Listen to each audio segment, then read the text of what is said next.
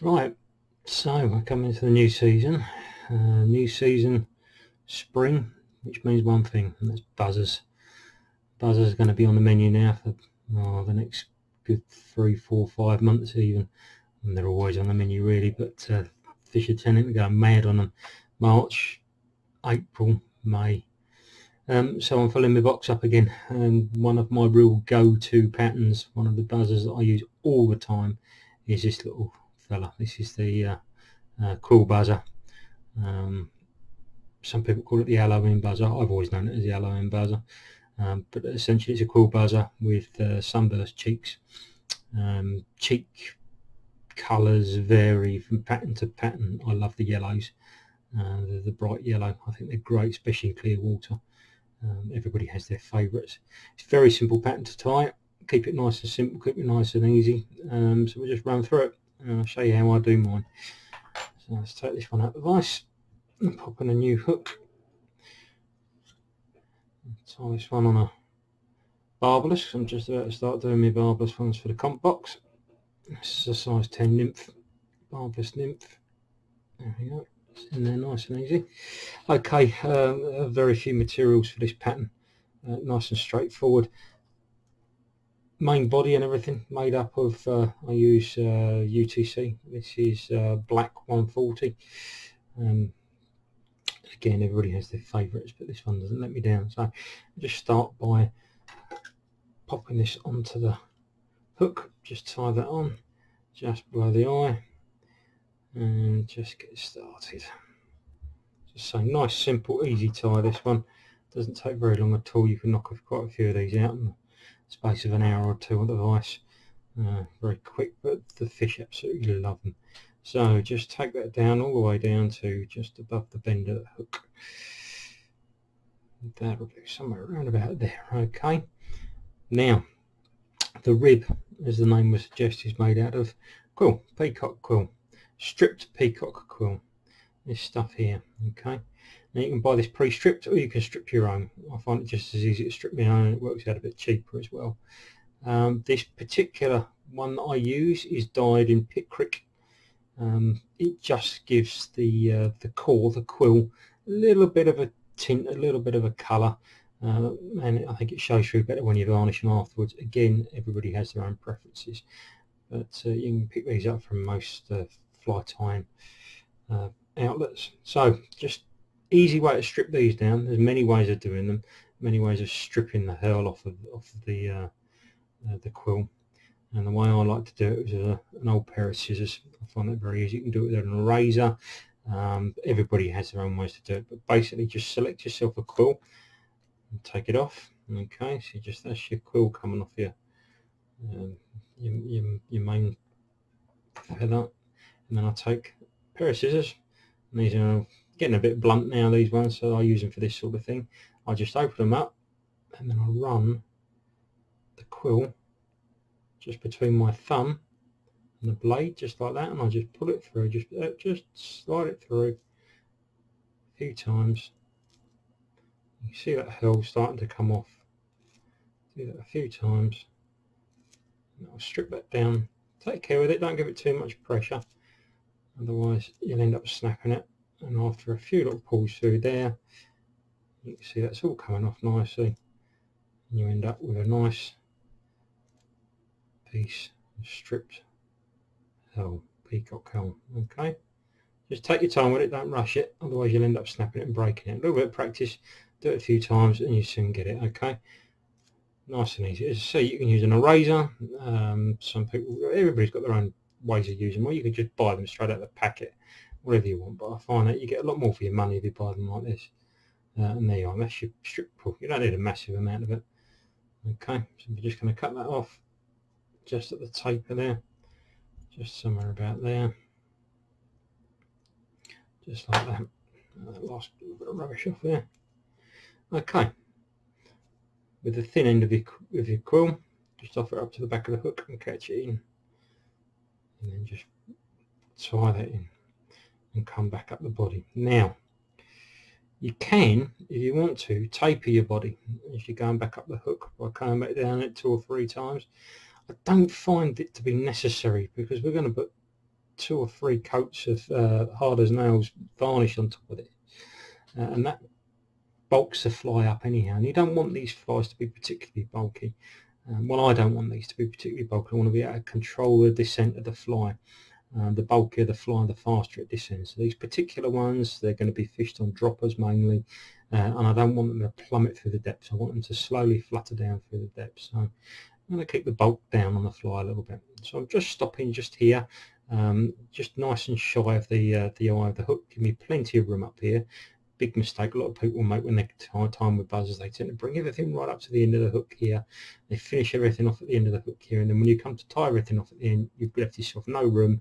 You end up with a massive bulky head up here on the end of the hook, and you've got nowhere to go. So just stop a bit short like that, and it just gives yourself a little bit of room. So by taking the herl, all we're going to do is just wrap that in not quite touching turns, but just nice turns up the body all the way to the top. And just going to a little bit of space in between, and then that black thread just shines through, and this is what gives you your lovely ribbing effect. Okay, and just bring that all the way up the hook, just like that.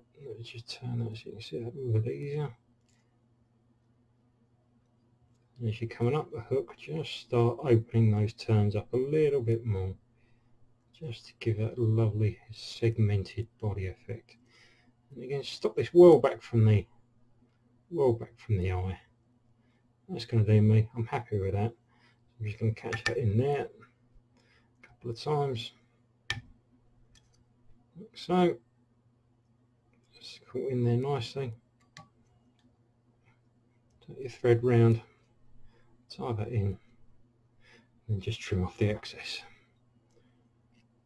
Okay, you see that lovely segmented effect on the body there. That's what we're looking for with a buzzer. Okay, cheeks in the buzzer. As I say, you can do these in all sorts of different colours, and do play around and do vary them, because orange cheeks definitely have their place. I like the yellows, especially good on clear waters. Done very, very well on Rutland and Grafton with these flies, as well as the small lakes as well. And I think it's because of these bright yellow cheeks. They just stand out, and if they're on the buzzer, they really, really stand out. Give it a lovely little hot spot, if you like, something for the flies to, for the fish to hone in on. Now, the camera's not really picking this colour up, but this is a sunburst, real bright sunburst yellow. This is well, it's actually a fluoro yellow, this one, and this is a goose biot. Okay, you can see the biots there that we're going to use for the cheeks. So the camera is having a difficulty picking this colour out, but just bear with me. So what we're going to do is select a couple of these blades, a couple of these barbs, just 2 of these barbs off from here, and they're going to be your cheeks. I'm just going to cut that off. Now, put that down. Now, you're going to offer these up one either side of the hook, okay? You can do them one at a time, 2 at a time. I like to do them one at a time just to keep them nice and easy.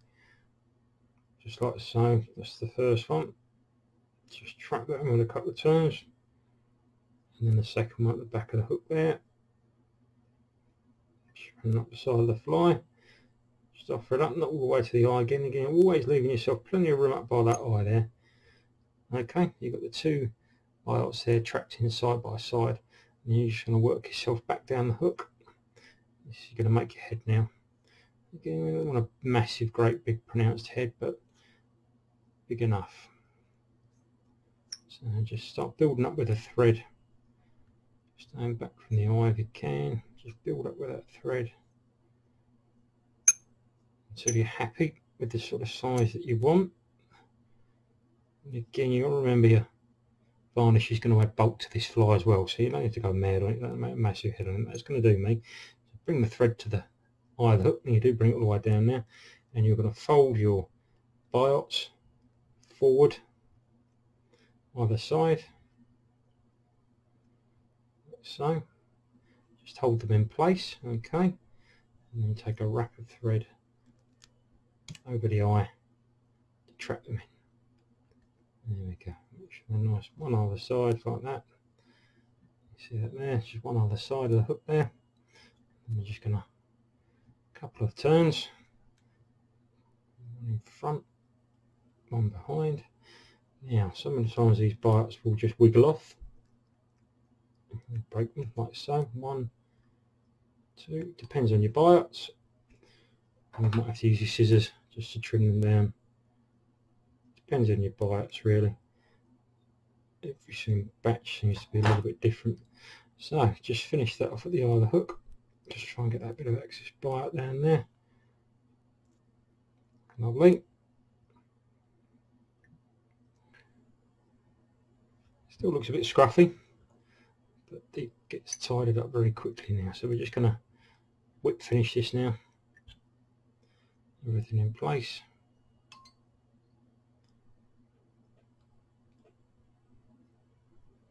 Like so. Brilliant. And then trim off under the hook. Okay, so there's your flies. So it's a nice easy tie. Doesn't take very long at all to do that. Now we need to finish it. This is where the pattern really comes to life. Okay, this is the bit that takes it from looking like kind of like a buzzer to the buzzer that we know. It's just this Sally Hansons Hard as Nails. Okay, love this stuff. You can use all sorts of there's all sorts of varnishes out there and UV stuff, etc., etc. But I still swear by this Sally Hansons. You get loads for your money with it. So first coat's going to soak in, so it can be quite a nice liberal coat. So just working all the way. You see how already that starts to shine through. That really brings it to life.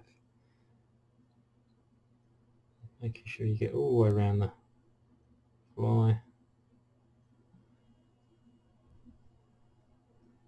There we go.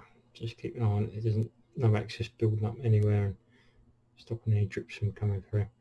But all of a sudden, and that's just with one coat of this, that's suddenly brought this right to life, this fly. That's essentially is your Quill buzzer. And there's like a lovely segmented effect there. I'm going to give this, or I will give this, a further 2 coats of Hard as Nails, and then it's pretty much bomb proof. You can fish that time and time again. Great little fly for the reservoirs, great little fly for the still waters. It kind of covers all of my buzzer fishing. There's one buzzer that I normally pick out of the box, my go-to buzzer. It's this pattern here. I get through loads and dozens and dozens and dozens of them in the space of the year. 2 of these on a couple of droppers, fab on a point. Pop it out on a tip line early season and just let them flutter down through the water nice and slowly, and pretty much just hang on. You can, if you want to, and I do tie them with a slight variation as well. I quite often put them with a little a red hollow butt on the back here. In fact, I've got one sitting here and I'll show you what I mean. So you just tie it in with a little red hollow butt at the back. It just gives it a little bit more of a flutter and a flicker as it comes down through the water. Good on bright days. I love a fly with a little bit of red in it on a bright day. Can make all the difference. Yeah, try them with orange cheeks, try them with red cheeks, try them with white cheeks. As I say, this is actually sunburst or a very bright fluoro yellow, but the camera's not picking the colour up particularly well. And that's essentially it, with 2 more coats of varnish on top of that, and that's going to be a very, very nice looking little fly, and one of my most productive flies throughout the season. I hope you enjoyed it. Get on the vise and tie a few. Thanks very much. You click like and subscribe, and I'll keep popping these videos out. Thanks all.